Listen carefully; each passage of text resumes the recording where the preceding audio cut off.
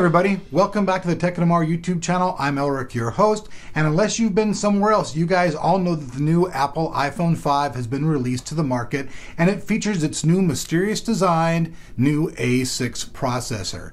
Now the A6 processor is something totally different that nobody else in the market is using. It's basically ARM on a chip, but built all the way from the ground up from the people over at Apple.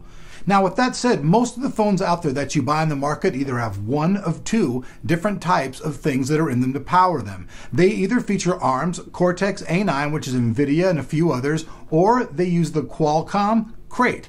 Now, that means that no matter what phone you buy out there, they're going to feature one of those two processors in it. The new Apple A6, however, is based on an entire different process built from the ground up from the people over at Apple.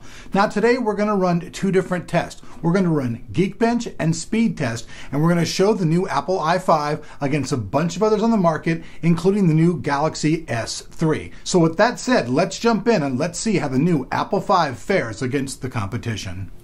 Geekbench is a processor benchmark which tests the basic components of a phone system. Here you can see the iPhone 5 against others of its kind.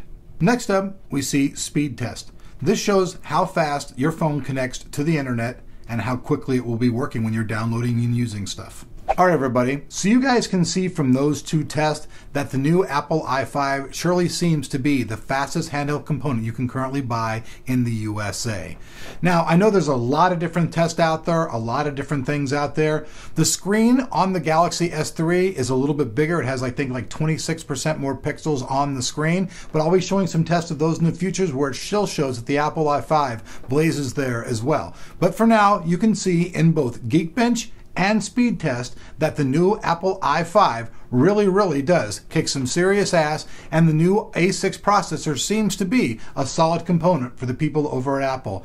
I'm not the smartest phone guy in the world, and to let you guys know, I'm actually currently looking to find a phone guy. So if you're a guy out there and you think that you know a lot about phones and would like to join the team over here at Tech of Tomorrow, contact me, because I'd really like to have a phone guy who knows a lot more about phones than me. I basically just use mine for making phone calls and a couple different games, but it'd be nice to have somebody on the channel who really knew their stuff really well. So with that said, I'll see you guys back here on Tech of Tomorrow tomorrow.